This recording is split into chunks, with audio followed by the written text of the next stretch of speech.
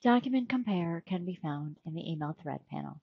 The icon, known as the Document Comparison tool, will allow you to compare two documents side by side in the document viewer.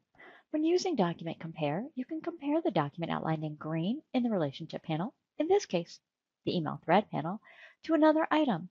It's extremely useful when leveraging email threading. To compare items, let's select BegDoc 000044043 in order to compare it to BegDoc 000044303. You will note that in the IA Inclusive column, the document outlined in green is the inclusive message, while the document I compared it to, the second item, is not inclusive and is listed as none, which means the content is contained within one or more emails within the thread.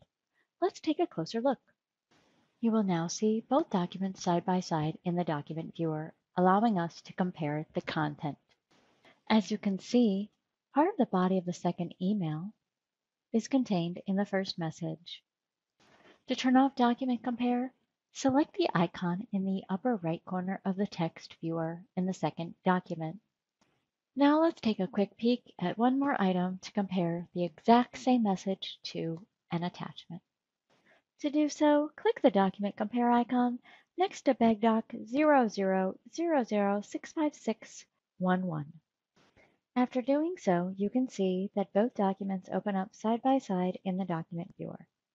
Here you can see that the second email is an attachment to the message and contains some of the same content. After analyzing these documents, we can turn off document comparison by clicking the icon in the upper right. From here, you can compare any of the documents in the Email Thread tab. This concludes the lesson on Document Compare. Stay tuned for more lessons in this course.